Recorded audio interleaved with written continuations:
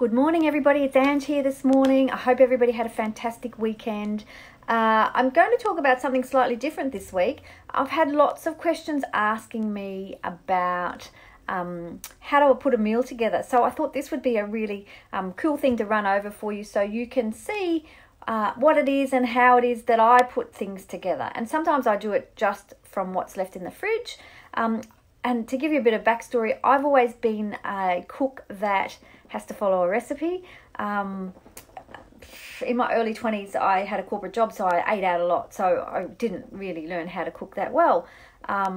If it wasn't barbecue chicken and vegetables that I could just add gravy to, it was pretty tricky for me. But now I'm still not a great cook, but I cook a lot of really easy stuff to get out there and get done quickly, but also that is really healthy. Hello, or whoever's there. I can't see who it is today. Facebook just doesn't let me see who's in the spots there.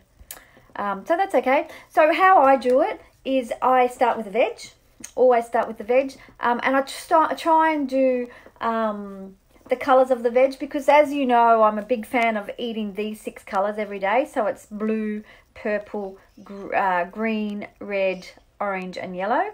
Or yellow is white, all the white foods.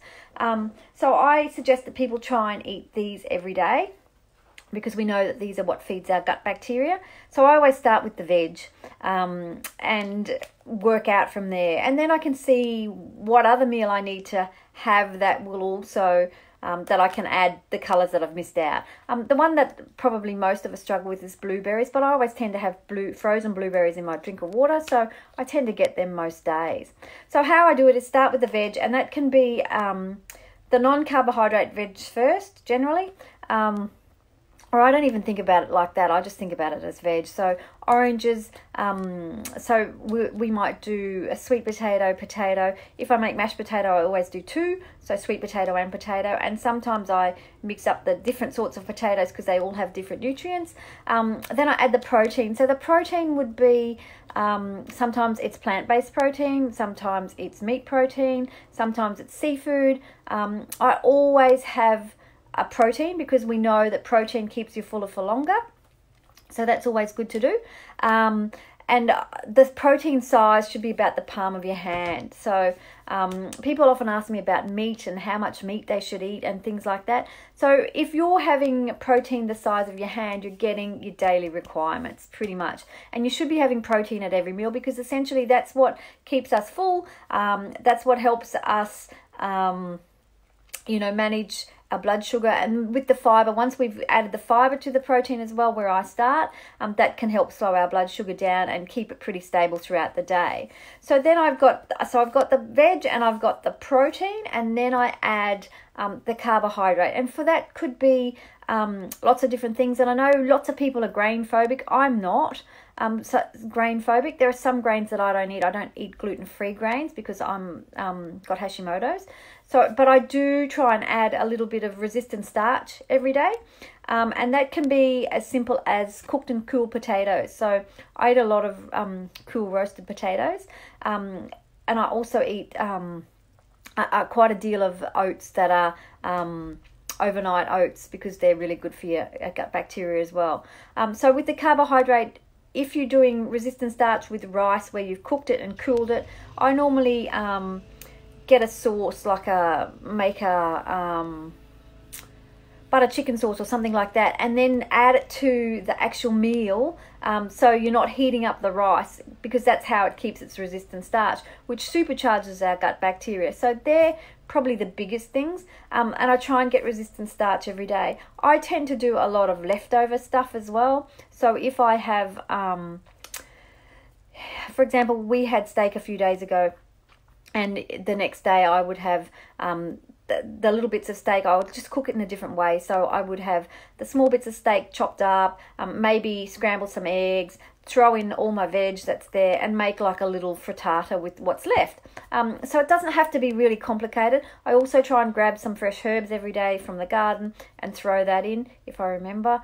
And it doesn't have to be too sciencey or too perfect. And I think the other thing to remember is when you see my stuff on Instagram, it's really just thrown together. I'm not a very good influencer in the Instagram space, because to me, food's about eating. Sure, it could look prettier, but I just hope that it's nutritious and delicious.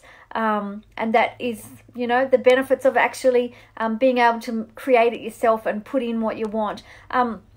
For most of the stuff, I don't have packages. We rarely would eat anything out of a package, and that's why food I cook is really quickly. I don't really spend hours and hours, unless I'm cooking a slow cooked lamb roast, and then I might cook that for 6 or 7 hours. But I don't spend hours of an afternoon when I come home from work cooking things, because I think that becomes problematic. Then you feel like you're a slave to it. So things for us are pretty quick. It's normally steamed veg I love, which we would eat a couple of times a week, because I really think you can mix that up a lot. Sauteed vegetables we love. Not huge on stir fries, but we do eat them. So all those things are really easy to make. And I've just posted about what's your favourite breakfast meal on my other page.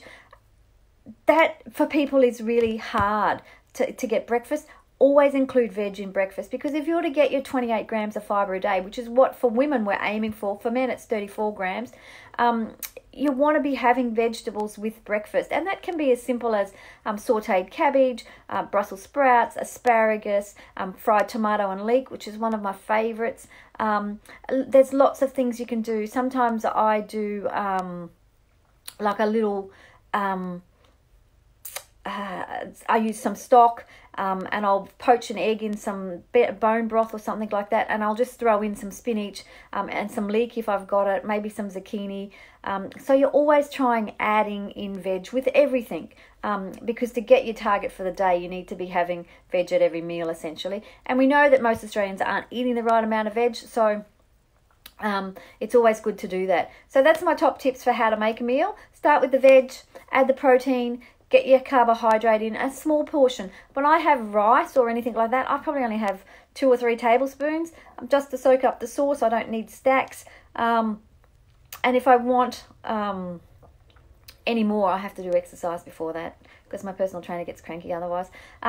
So and then resistant starch. Try to have resistant starch every day, and bring in these colours of fruit and veg every day, because we know that the polyphenols in all these colours feed our gut bacteria, so we know we have to be having them often. So that's my top tips. Have a fantastic week, everybody, and I'll talk to you soon. Oh, watch out for the poo trophy this week.